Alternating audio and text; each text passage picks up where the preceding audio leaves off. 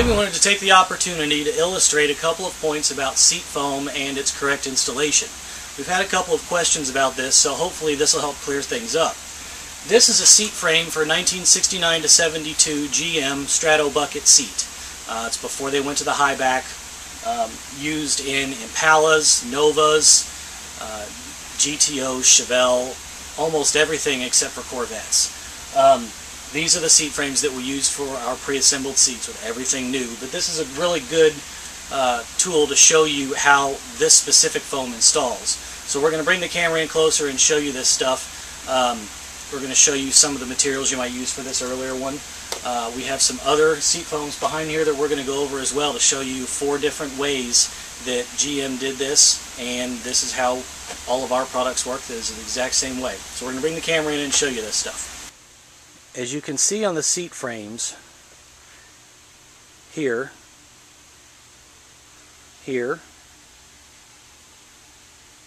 and also on the cushion, there are wires that are already attached to the seat frame. This is what your hog rings are going to attach to through the seat foam in order to create the bolsters that hold you in the middle of the seat. So when we lay the seat foam on top of the frame, we'll see that there are 2 trenches. We're going to get in closer here. We call these trenches. This section of foam is very, very thin, and it is meant specifically to hog ring straight through to get to these wires on the other side. Most installers will take scissors and just cut straight down this line all the way down, not quite to the bottom, and then they can just go straight through it. And you hog ring directly to the wires underneath them in the frames. Now this obviously is an A-body frame. It's not a Camaro or Firebird. The Camaros and Firebirds for 67 to 69 install pretty much the exact same way. Wherever there's an appropriate trench to create the bolster, you go straight through it and into these wires in the frame. It's pretty easy. It's pretty self-explanatory. If you have your originals, you can follow along exactly as how they were taken apart. But this is how they did it up until 1969 to 72-ish is when they started changing things over. Next, we're going to look at a 78 to 81 Camaro Deluxe bucket seat foam. This is seat foam, brand new, for a 1978 to 81 Camaro Deluxe. It's very similar to the other 71 to 81 Camaros. It's similar to the Firebirds of those years. This is what we call floating foam. This foam is meant to be installed on a seat frame that has no springs in it. As you can see, the foam is very thick. The back is contoured. This is meant to fit into a seat frame with no springs at all. GM started probably thinking a little more cost effectively on these, and that's why they took the springs out.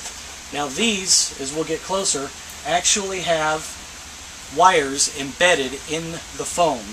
You can actually see some of them here, and we'll zoom in on this. The best way to install these is to hog ring directly into these wires, which is what they're meant for, and then once you have the upholstery hog ringed into these, then you would install it on the frame.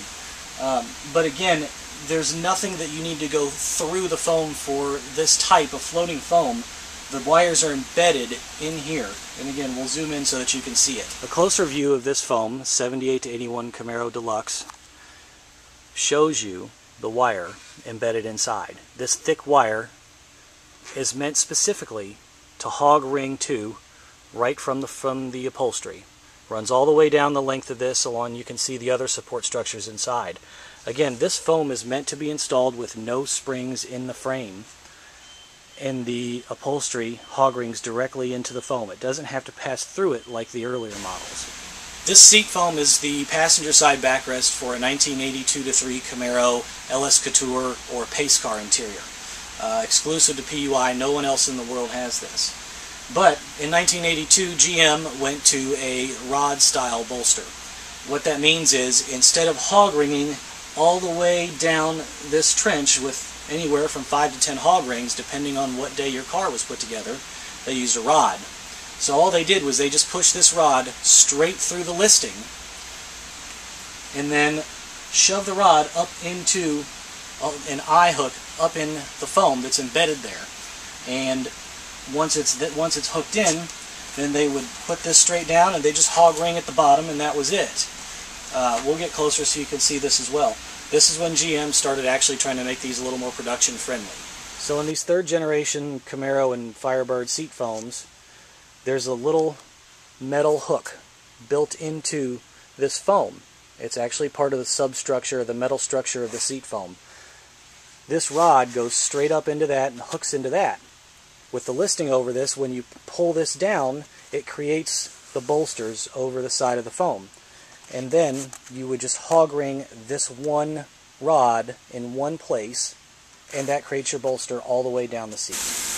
This is a backrest foam from a 93 to 97 Firebird bucket seat, and you can see that there's really no trenches in this. At this point, GM got even more production friendly in making these things with Velcro to create the bolsters. You've still got good thick foam, obviously, and this is what shapes the bolsters. But there's what we call Velcro foam on the back side of the seat covers for these. And that's the soft loop part of the Velcro, and it just pushes right against the hard loop, and that creates your bolsters. All you have to do is just put the seat cover over it, get it good and tight, and push it onto this Velcro, and that creates your bolsters.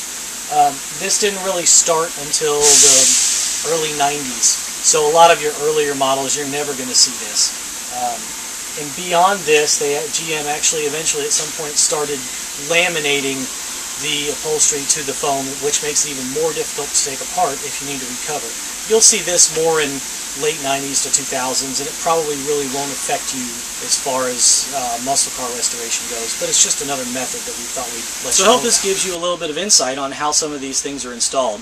You may be used to working with 60s cars, and you may never have seen the Velcro on the late models, or you may be used to working on the 70s cars and using hog rings and floating foam and never seen the rods that they use in the third gen.